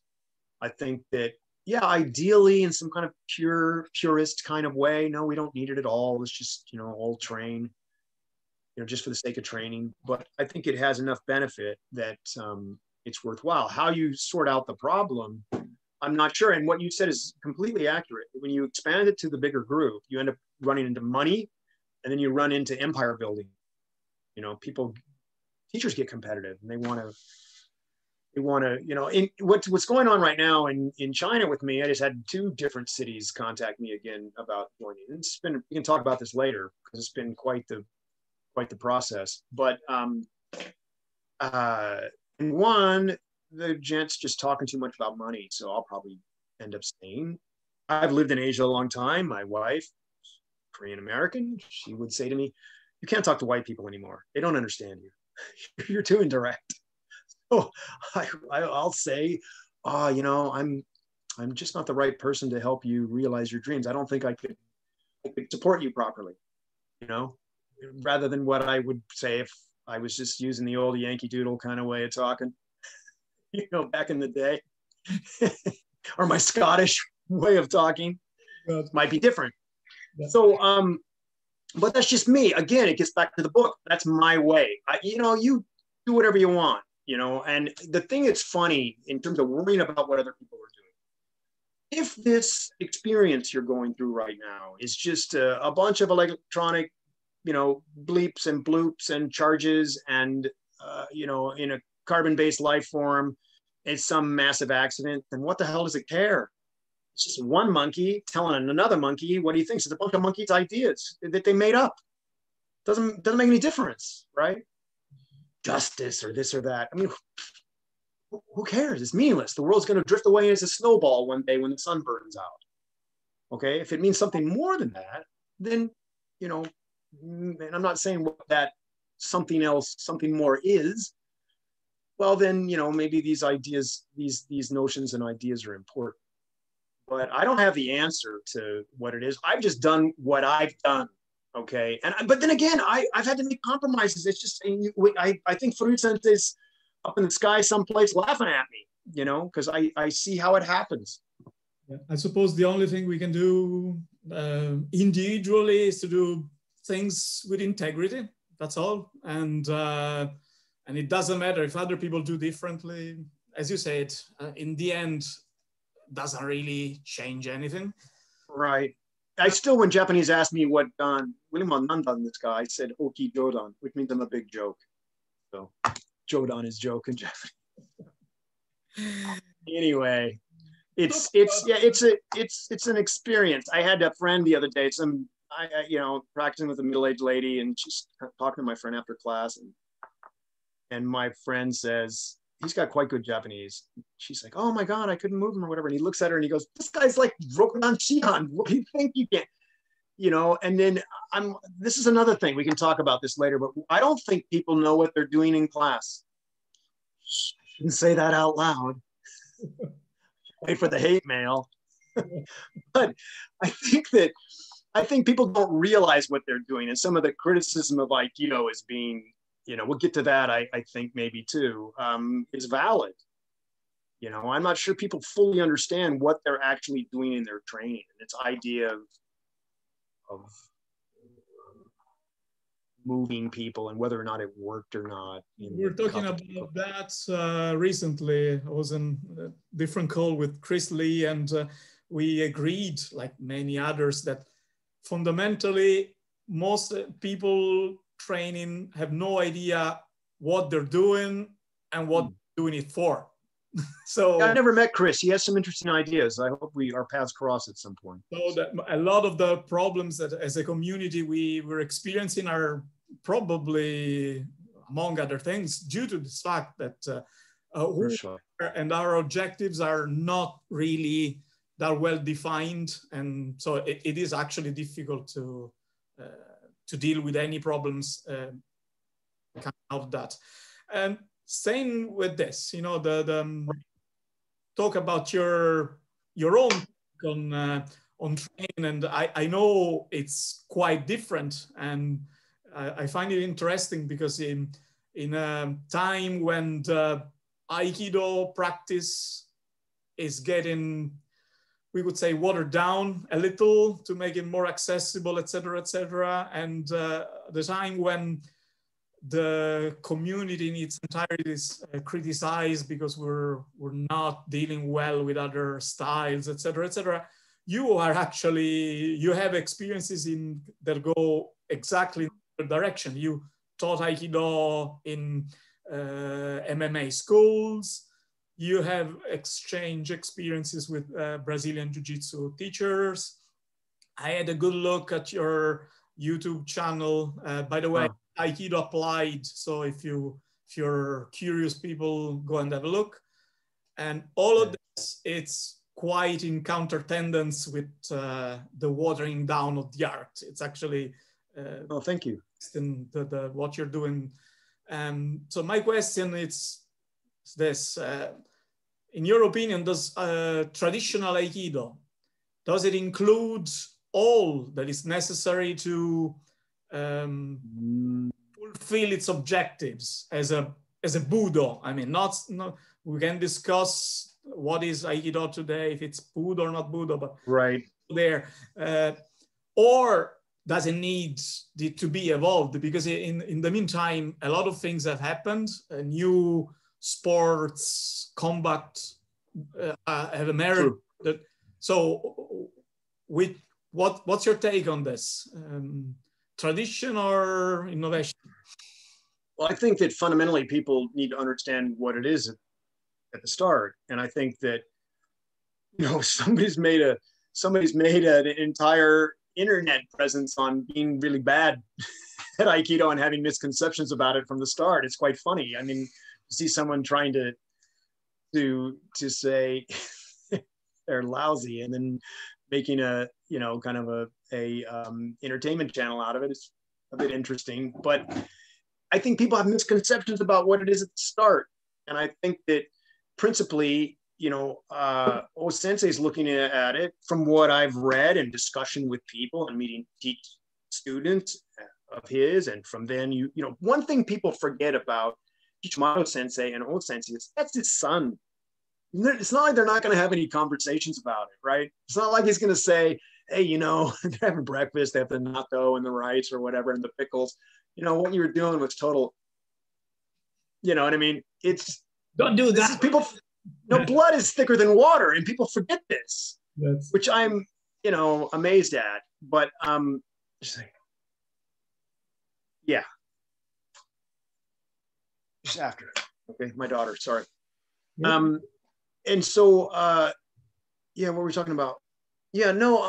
I just think that people, it's like they get frustrated immediately. I look at Aikido like the piano, or maybe it's even more complex. Maybe it's the pipe organ. Not only do you have to use your hands, you have to use your bloody feet, right? And then pull levers and all kinds of things. It's a very complicated and in a good way and technical martial art that I also think requires the develop of, people use the term internal strength, but I would say other parts of your body other than your major muscle groups, your fascia, your tendon, your ligament, okay?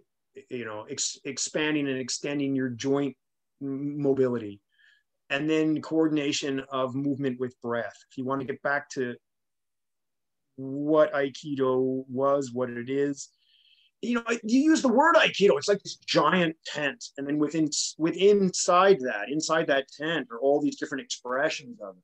It's like what we talked about the mat at Hombu Dojo, where you have all these different people doing different things. I wrote about that in the book, and they're all doing it on the mat at the same time, And I use the analogy that it's like surfing, okay? I can take you to Waikiki, and it's really easy, and you've got a 12-foot board, and away you go, right? But I can take you to Mavericks in Half Moon Bay, and not only will the waves kill you, but the sharks will eat you too. So it's different. It's not it's still surfing. It's all surfing, but it's not quite the same thing.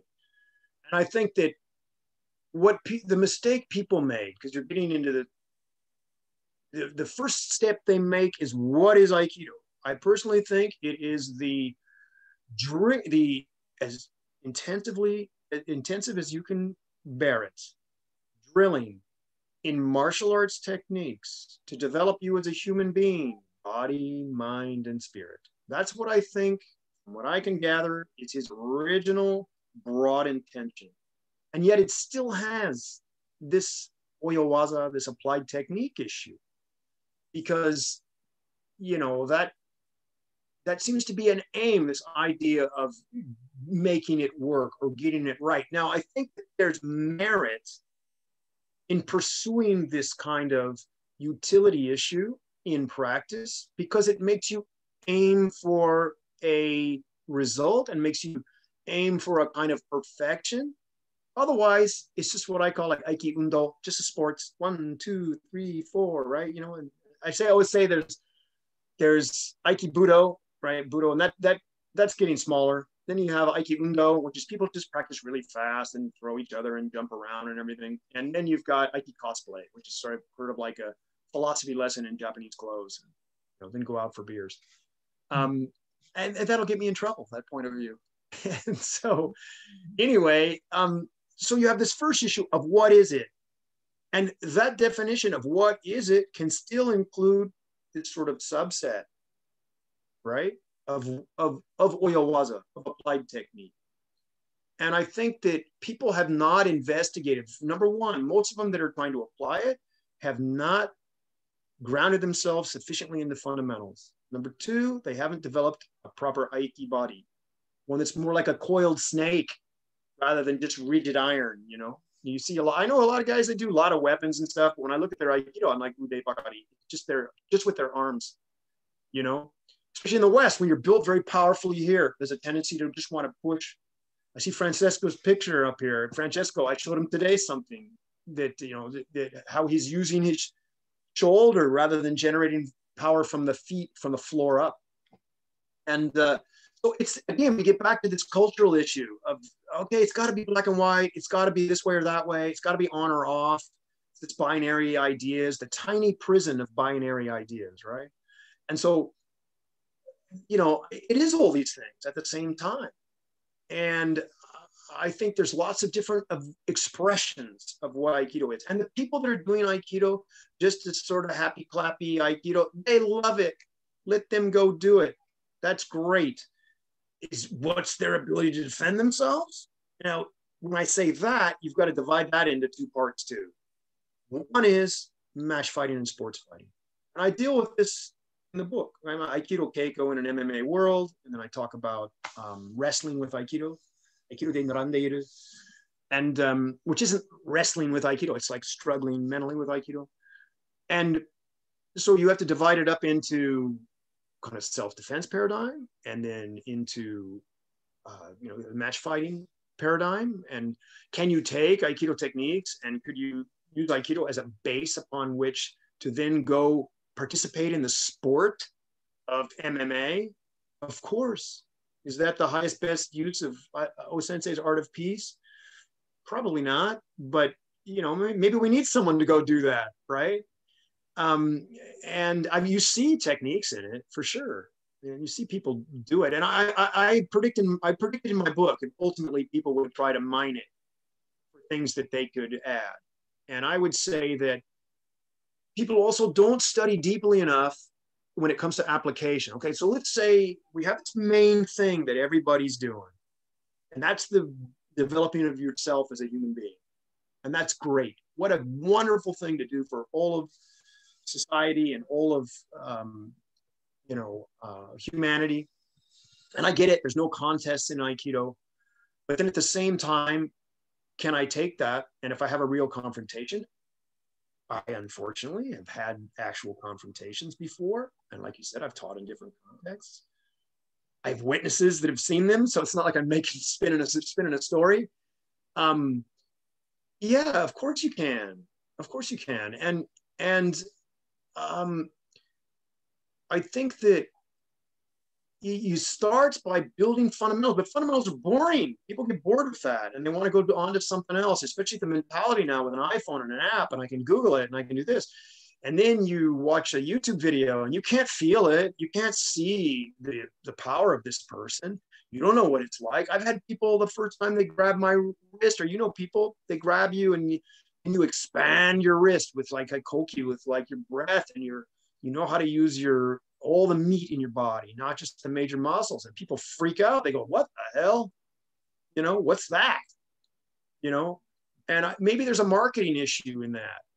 And I think that I said this in the book. I mean, you know, it's like, you know, Elvis Costello, what's so funny about peace, love, and understanding? You know, I think the world is full of nihilistic jerks and narcissists these days, unfortunately. I think we all have that internal struggle, and you should direct yourself away from that. I think that's a very unfulfilled existence.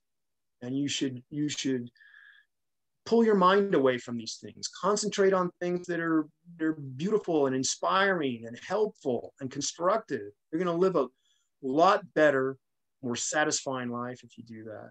And if you're constantly tearing things apart all the time and doubting everything, you know. So I think that, can you add things to Aikido? Sure. Have I cross-trained? Yeah. Did it help me? Sure. Did I try to go use Aikido in them? No, I just did what they did. I just did what they did to learn what they did. I like being a beginner again. I like that a lot. And but like I did Newaza. And so I like to experience the pressure of someone on top of me. You know, can you apply principles? Sure. Eventually, sure. Did it improve my ukemi? Yeah, it did. And you know, nobody though laughed at my class and said, I had a lot of people say, that looks too dangerous. I don't want to do that. I don't like getting slammed on the ground like that, right? But I think we can't lose sight of this bigger thing that Aikido is, and its bigger objective of its contribution to culture and human conflict. It still is that. So it's again, people dealing with these dichotomies. They want it just to be resolved. They want it to be all one way or all the other way. And they want to make noise. Well, there's that too. Yeah, there's that too. You know, and like I said, what's so funny about peace, love, and understanding? There are people that don't like, and there are forces in the world that don't like the, you know, O-sensei's message. They don't like that, you know. And I think that message is also running counter to human nature. You know, I was raised a Calvinist. People are no damn good, you know. But they have, yeah, just simplify John Calvin. That's it. You don't have to read the books now. But they have great capacity to do good. And I think Aikido, in a way, just the typical kata keiko has a way of developing that in human beings. That, you know, because look, real martial artists, you should develop compassion as well. It's nice to be strong, but you need to develop other things. You know, I mean, in all martial arts, you've got, you know, developing your body, taiku, you have developing your mind, you know, chiku, and you've got ki-iku, your energy or your strength, toku-iku, your ethics. I think Aikido is particularly good at that, the ethics of just destroying. And Joshiki no Kanryo, which is common sense. You know, like I'm on the mat and it's the middle of class and I say, point at something and say, hand me that. And there's a banana and there's a tanto. I probably don't want the banana. But if it's after class and people are having a drink on the mat, they shouldn't, but they are. And I say, hand me that. And he might want to eat the banana after class, right? You know, and then kan or chokan, which it's interesting. The Chinese call diliogan, diliogan, which means like a sixth sense. But actually, I think the Japanese word, the way they look at it, it's like perception, your ability to perceive things. And if I'm just doing, I never learned any of that in some of the competitive martial arts I've done or dabbled in. And, you know, that Aikido has a message of human development, which should be principal and primary, I think. And then after that, we do need to develop some people that are a bit muki, a bit muscly, you know, a bit, you know, have some vim and vigor. You know, I think that's important. But not everybody has to do that. And it's okay not to do that. And it's okay not to be able to do that. Right? It's okay if you're not Michael Jordan and you still love basketball. It's okay if you go to an 8th grader's game and it's all played below the rim. You know, it's still basketball. Yeah. So, I mean, I don't know if any of this makes any sense, but I think that my stance has been, as you noticed from my channel, I'm not trying to add things to it. Like I got to add boxing. It may help me because here's the thing: is it, for example, Shomanuchi? I had someone say to me the other night, "Oh, that's completely useless." I said, "Yeah, listen, I have a friend in Beijing. He was doing BJJ with me. Big kid, Texas, pitched at Texas A&M. So he's first division." Collegiate athlete, okay? I knew some of them, and God just went Shazam, and they're just, you know, amazing physical specimens. And this guy's like that. goes to a bike stand in Beijing, gets in an altercation with the guy running the bike stand. He's probably had too many drinks and a bad argument with his wife. Guy comes out of the bike stand with a hammer, starts swinging it at my friend.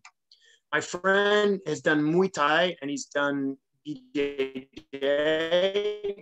To get his hand and his arm broken.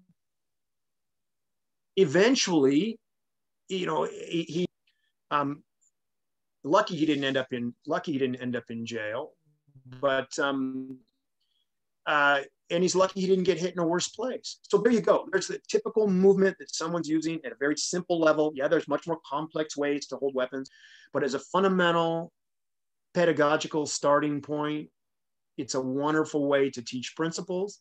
It's a way to develop the nage. It's a way to develop the uke.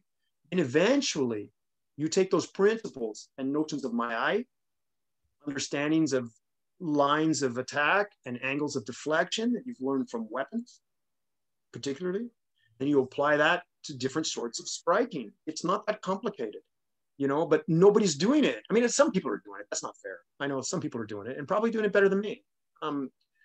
But in Beijing, it was just this experiment I had after all this in Aikido applied.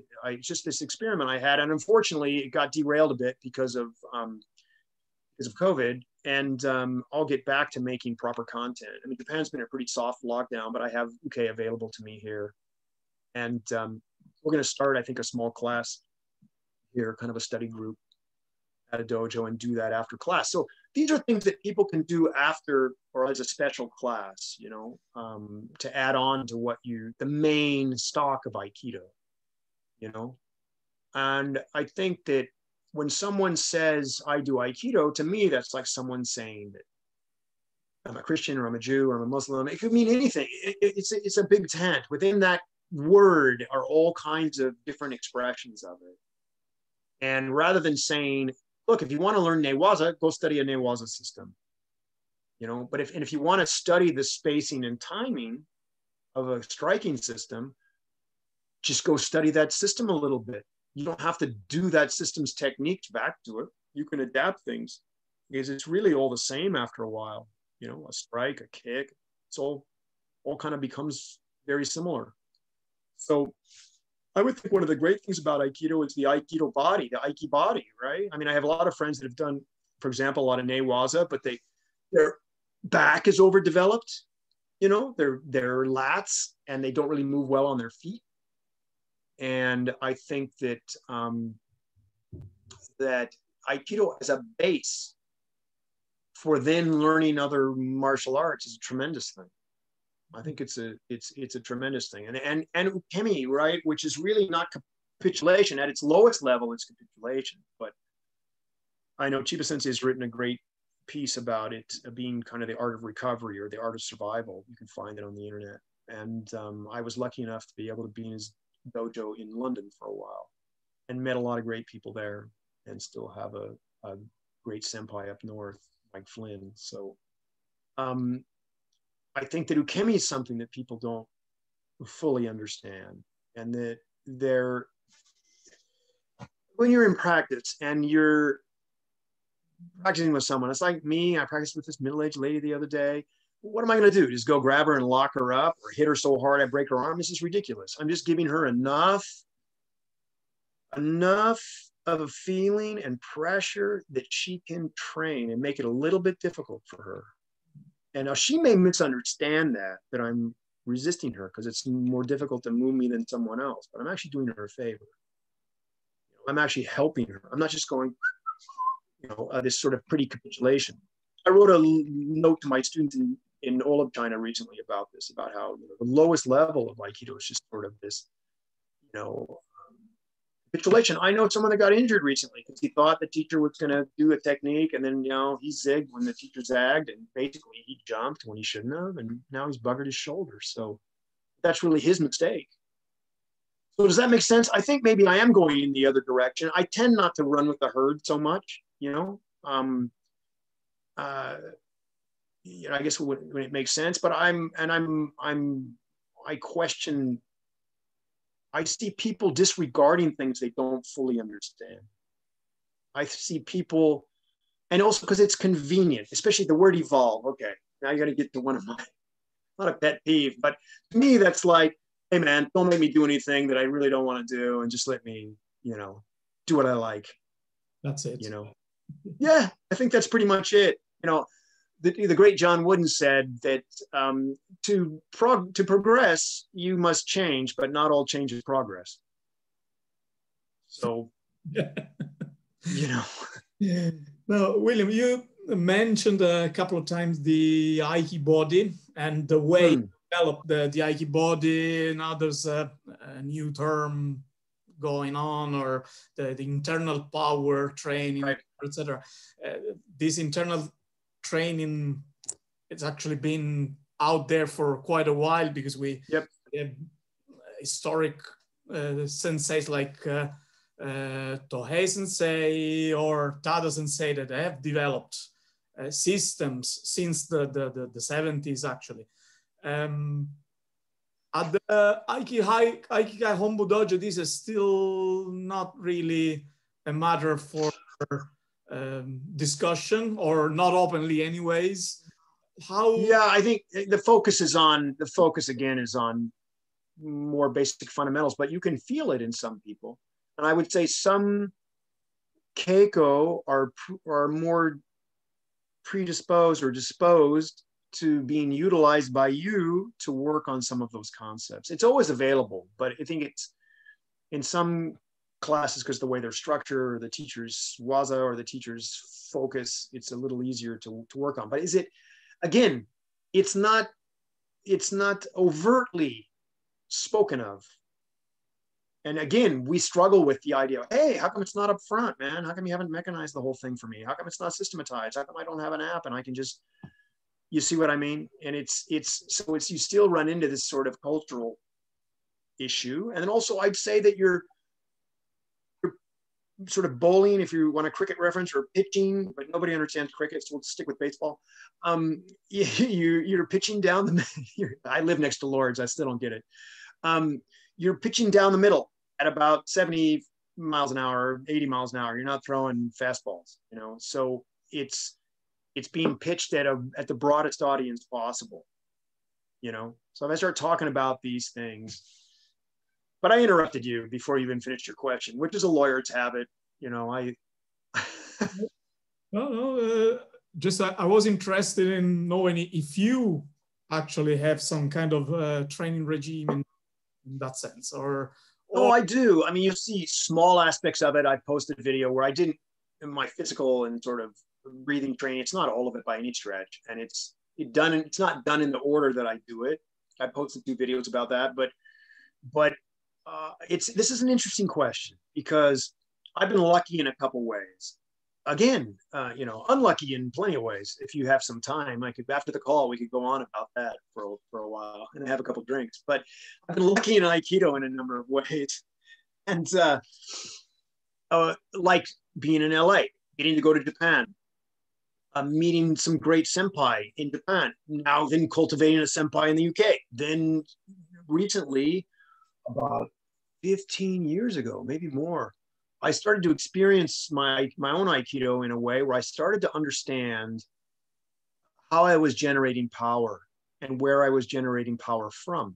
I became much more conscious about this. And then I stumbled across, I was interested in sports medicine. And look, if I had to go, I went to UCLA. If I could do it again, I'd have been an East Asian Studies major and a kinesiology major. But, you know, youth is wasted on the young. So I started to study like the fascia system, right? And then I had some other experiences in training, and in even in Newaza, I have a friend who does Aikido, Shihan, a friend of mine, and he held me down in Beijing, Tate Shiogatame, or Yoko Shiogatame, so he's side control. And he barely weighs 60 kilos. My God, the guy felt like he was 500 kilos. Phenomenal. And you know, so I had this thing I was experiencing in my own training. And I began studying it, because, you know, how do you study martial arts? It's a gaku jutsu do, right? You know, so it's study, technique, way. It's the three big characters you're supposed to be keeping in mind when you're studying any martial art. And then all of a sudden I meet somebody and we kind of become friends. And, you know, older guy has been doing Aikido and Kobudo for a long time and just hit it off. And then he's articulating for me, you know, ultimately all martial arts is experiential. It's not conceptual. I can talk about it all day long and you're not going to understand it, right? You know, how big was the wave? It was so big, it was going to kill me. Wow. I was walking on the moon. Oh, it was great. You know, you had to be there. You have to experience it, right? But he was able in a way to articulate for me, look, this is what you're experiencing, and this is where you kind of can take it to a next level. So I showed Francesco a few things today about how I use the Jo, or how I practice Boken, and how I'm, you know, don't get caught up in this or that kata. It's a tool for me to develop my body. That's it. And to understand principles. Now, kata are helpful for that sometime, but my solo training. So I have solo training I do with weapons. I have solo training I do with some other devices. One that a friend showed me. It's awkward kind of long staff and a bit difficult to manipulate. And then I was experimenting with this with weights. One of the interesting things about Furuya Sensei is before he became obese was he was actually quite fit, like a 28-inch waist and a 44 coat. You know, it was like a V. He used to go down and lift at Venice Beach. And he knew Schwarzenegger. And he told me the most amazing thing about that guy. He said, I'm going to be Mr. Universe. And then he was Mr. Universe, right? And then he went, you know, I'm going to be a movie star. I'm going to go into politics. And this is before he was really that popular in the movies and before he had been governor of California. And darn if he didn't do it. But this is one thing that Furuya Sensei has that I covet. Come on, David Ito, cough it up. He has notes that he did about his weightlifting and how he used it and what he thought about it, how it worked, how it didn't work. And I started experimenting with sort of weights and medicine balls and kettlebells, and not always in conventional ways that people are using them. And then isometric exercises and own body weight exercises, and then coordinating that with breath, and then taking those ideas and principles and trying to employ them on the mat. That's really what I'm doing all the time in the classes in Hombu now.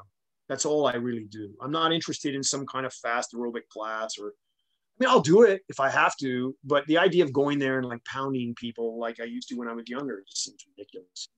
I can't be, as I said to you earlier, it can't be the other guy's fault though 5,452 times. Maybe I'm the problem. So, I mean, you know, I'm trying to train a bit smarter. And, but to answer your question, yeah, definitely. I don't understand the concepts of ki. You know, I don't yet. I'm kind of exploring that in my own sort of infant way.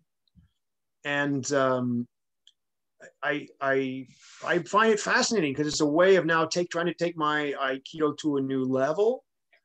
And then I think of my own, just living my own life on a daily basis, how to try to improve that as well. And I think this whole notion that appealed to me from East Asia was this idea of sort of using a path or a way, whatever that way was, to develop myself as a human being. It's turned life into kind of a game in a way, or an art, you know, the notion of trying to make your life a work of art. Unfortunately, on my work of art, I've spilled a lot of paint. It's finger painting. It's not always the best picture, but it's mine. It's your art. I own it. I own it. So yeah, to answer your question, I do have a regimen I could tell you, but then I'd have to kill you. So and all the people on the call. Without that.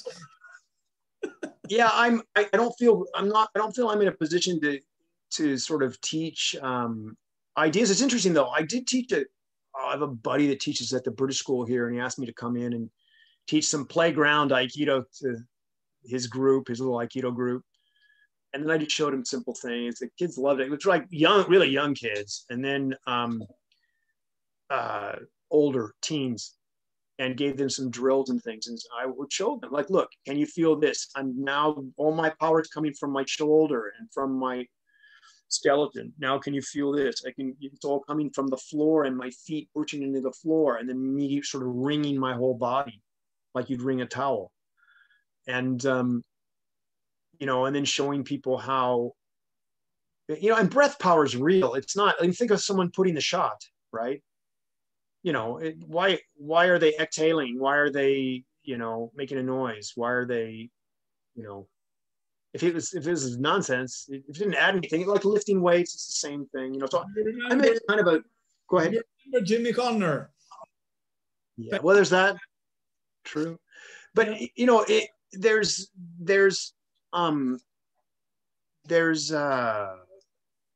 it's a new area that I've had experienced in my practice and was kind of like, hey, what's that all about? Oh, this is interesting. And then began to use in my own solo training. And then now I'm trying to more formalize how I'm studying it with people that know more and have gone farther than I have. And, you know, they're helping me. And ultimately, you got to do it yourself, though, right? You have to experience it in your own. I can sit there and tell you how to surf all day long, but ultimately, you've got to experience it yourself. And so that's what I'm trying to do. And I think that kind of training takes a real steady commitment. Yeah. You know, we were talking about, you know, O-sensei in the past and things, and really, you know, who's going to be doing what he did? I mean, he starts off as youth swimming, then it's sumo, and you're imbibing Japanese culture. And then he was so passionate about politics and everything. And then you've got farming and homesteading and judo, and then all the koryu he did, and the weapons and the army, and, you know, going overseas. And can you create that same, you know, kind of experience for human being? And then you have him going through Daito-ryu, and then he has Shingon Buddhism, esoteric Buddhism, and then Motokyo, and then his Misogi, which involves all kinds of really austere practices. I mean, who's really doing that? There's a good book on that. Ellis Anders written a good book on that, which I ripped off all the ideas and now told everybody as if it's my own. Shh, don't tell him. He's a large human being. Nobody knows. William, throughout our conversation, you mentioned more times about China, your Chinese experience, major points in your life, definitely. And so you have you've been there for a while. Yeah. You took it upon yourself to bring a Japanese martial art. Good Lord, what was I thinking? Yeah, into a Chinese contest. How do you say crazy in Italian? Matto loco. Matto loco. Maybe not that. Maybe stupido. No, it's. Go ahead. Give us an idea. I suppose there's a lot of preconceptions too, because yeah, Chinese, I'm sure they don't do only Chinese things. You know, it's like you have to eat pasta only. No, you eat right mainly, but you eat right. Enjoy a variety of different foods. It's not right one way only. So tell us a bit about your experience in China. What is like being a teacher of Aikido in China? Sure. Well, first of all, I mean, the people are the best thing about being there. I mean, I love the people, but it's different wherever you go. It's kind of like being, I mean, the world's getting more homogenized, but, you know, Italy has its regionalism, the States does, because of television and the internet and everything. That's changing a bit. But so in China, it's a big place, and there's different cities are different. Even they can't understand each other sometimes. But, you know, Beijing, I liked the people. And when I first went there, it was sort of the opposite of Japan, you know, the rules, schmools, you know, it was just sort of like, it's similar, but completely different. And I went there originally because I had to leave Japan. My wife got very ill in Japan. And, you know, you read that part in the book about where if I wasn't doing Budo, there's no doubt she would be dead. I would have made the wrong decision about going to the hospital or taking this ambulance, and she'd be dead for sure. And anyway, and that would have been in 2003, before my daughter was born. And I probably would be in some bar in Roppongi, you know, if I was still alive. But anyway, so I end up getting to London because the insurance was through Lloyd's of London. And, you know, I had a chance through family contacts and things to probably land some different kind of job. But again, I had this opportunity. China was just opening up at the time. You know, everybody was running out to China, and I proposed starting a kind of advisory business in finance with 3 other guys I knew. It sounds almost like a joke, like an American, you know, a guy from the rugby school and 2 Scotsmen walk into a bar. You know, it kind of sounds like that, but it's, I think that's what started the first Opium War, actually, was a couple of Scotsmen and a battleship, but, you know, shush. Anyway, so we decided to do this advisory business, and we were hunting around East Asia. And I added the idea, why don't we go to Korea and Japan at the same, like Sankaku, Sanjiao, a triangle business model. So I started going out to China. I had been training in Chiba Sensei's dojo in Maida Vale, and that Steve Beecham was running at the time. And then when I go out to China, I went out and I decided I want to try Aikido. So I went to Sugunuma Sensei's group in Beijing. It's in Beijing University. And, you know, there's just a guy, just a student covering the class. Sugunuma Sensei and Furuya Sensei lived in Hombu Dojo together. So I had a certain amount of extra respect for him. And it was great. China was just developing then. It was totally different than it is now, very different, you know. And of course, if anyone's listening, I love it just as much. I would never say a bad thing, you know. So it was wonderful. And you know, it was changing. And, you know, like you said, Chinese people are starting to do different things, and economically it's improving, and they want to try different kind of food, and they want to try different sports. And so Aikido is one of the things they wanted to try. And that had kind of started in 2002 as the economy was just booming, you know. And I saw Beijing transformed architecturally and just the way it looked before the Olympics and then afterward as well. And I was training when I could at another place. There was Takase Sensei from New Zealand. A Hombu Shihan that I knew from training days, Mori Sensei had come out to Beijing, and he sees me, he comes over, gives me a big hug on the mat, and all the Chinese are like, who the hell's this white monkey? Why are they, you know, why does the Japanese guy like the white monkey? And we were old friends, you know. And then Suzuki that was taking Izukemi. And then, of course, some of the Chinese came up to me and asked, would you come teach our dojo? And I said, well, go ask your Shihan first if it's okay. And he said, Takase Sensei, who's a great guy, actually. And he a really good man. And he said, sure, yeah, have him go. And so I was doing that for a while. And then they kept changing locations, which just is a Beijing thing. It's like, you know, landlords, just, you know, around the world, just tricksters, pulling this, pulling that. You have to move places. And so I tired of that. And then I was doing BJJ, and I didn't tell them I did Aikido. As 2 Americans were running it. They were students of Pedro Saur, who's a student of Hickson Gracie. And they came up to me one day and go, wait a second, I know you do martial arts because you sit in Seiza, you tie your own gi, and you pay attention, unlike the rest of the other students. So what traditional martial arts did you do?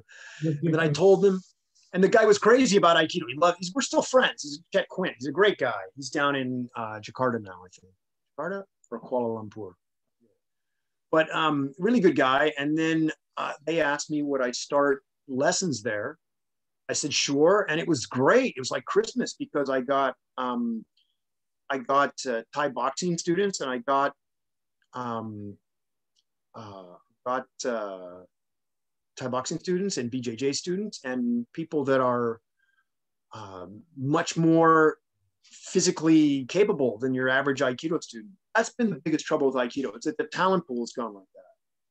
Because people like the guy I mentioned, Tony Hine, you know, 20 years ago, he's doing Aikido. Now he'd be doing BJJ. He'd probably be winning MMA fights is what he would be doing. And so I was able to swap lessons. BJJ can be a bit expensive. So I was able to swap lessons. And then I started my own dojo eventually because, again, these guys were running, not them and the Thai boxing partner, having to move places and this sort of thing. It got a bit ridiculous. And so I started my own dojo. And that's how Beijing Aikikai was started. And it was growing pretty steadily up through 2015, 2016, 2017.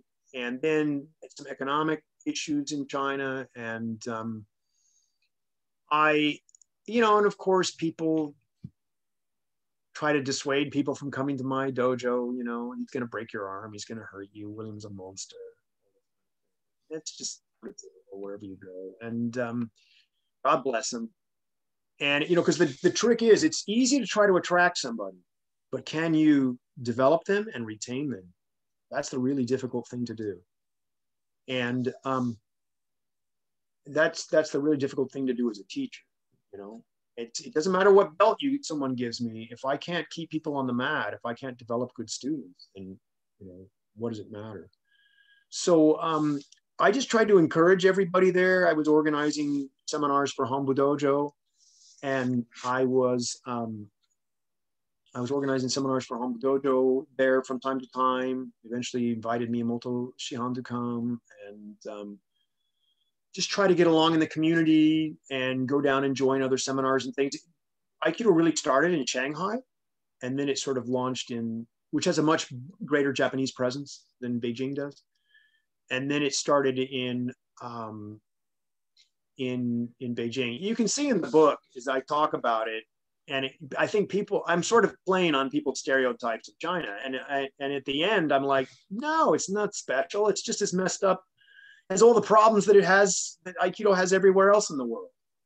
It's another set of human beings. Of course it's going to have issues, but there's a lot of really sincere, good people. And I love all my students, of course. And then as people became more comfortable with me, right? Because I'm not Chinese. I don't know if anybody had noticed in the last, couple hours. I'm another spoiler alert.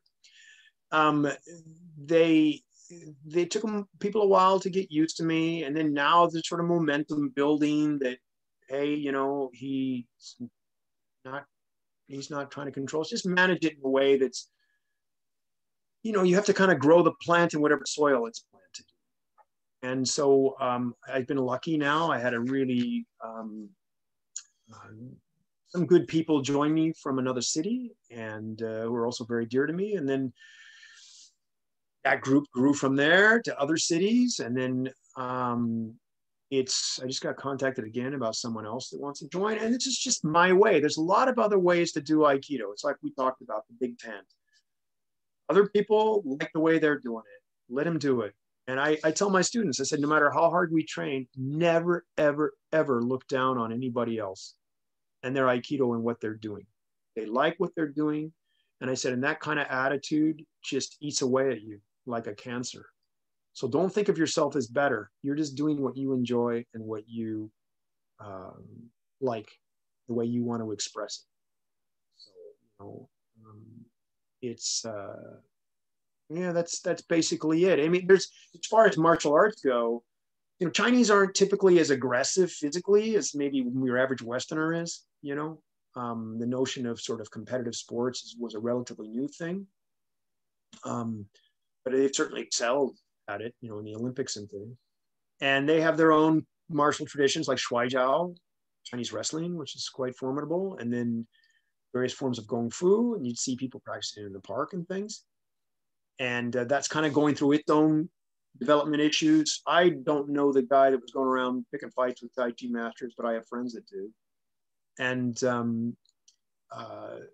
MMA and BJJ and boxing have become a little bit more popular. Sanda, which is kind of the fighting version of Chinese Kung Fu. But that's not going to appeal to that much of the society or that much of the population. There's not a whole lot of women doing martial arts. But yeah, and there's if you can find the right teacher and things, there's great things to learn in Chinese martial arts. And some of the weaponry is very interesting. And there's tremendous things you can learn. Unfortunately, I haven't had a chance to go to Shaolin, which I heard has been rather commercialized, but in Wudong Mountain, Wudongshan, I wanted to go to where the birth of Tai Chi. That's still potentially. And now, look, I was originally, now can I say I'm not living there right now? I'm really living in Japan, in Tokyo. But the idea had been that my family would move for my daughter's schooling and things, and give my wife a different place to live for a bit, and me a chance to reconnect on a a more frequent basis. Some of the Hombu teachers are getting older. I still want to learn and absorb as much as I can. So I thought I'd go back to doing what I was doing originally in China. I was living in London and living in China until, gosh, when was that, 2014 or something, then principally in China. But I'd be 3 months in, 3 months out, 4 months in, 2 months out, like that. And that broke it up nicely, both that I'd get bored in London and then, you know, head off to China. And then China, the pollution and things, I'd get a bit tired and go back. So we thought we were coming to Japan, and then, you know, we all know what happened, all the virus and things. It all, you know, became an issue on the 23rd of January, and our family had a lot of personal loss from all of that as well. But going on as best we can, we went back to the States for a little bit, about 9 months, which was again good for me because I got to see people I hadn't seen in years and kind of figure out what, you know, where we want to go in this changing world. And was it back to London? Was it still in the States, the People's Republic of California, or did I want to go back to Japan as planned? And then I decided, let's come back to Japan as planned. And so ultimately, I hope that the world will settle down enough when we realize this isn't the only virus ever created in the history of humankind. And we've been living with these things for ages. And I can get back to traveling. I still have my flat in Beijing, and we'll go back and sort all that out at some point.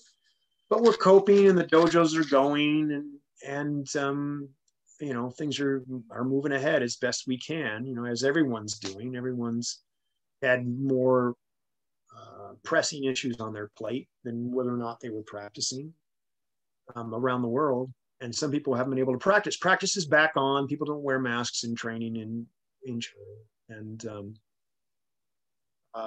even children's classes are on. And in Hombu, they're wearing face masks.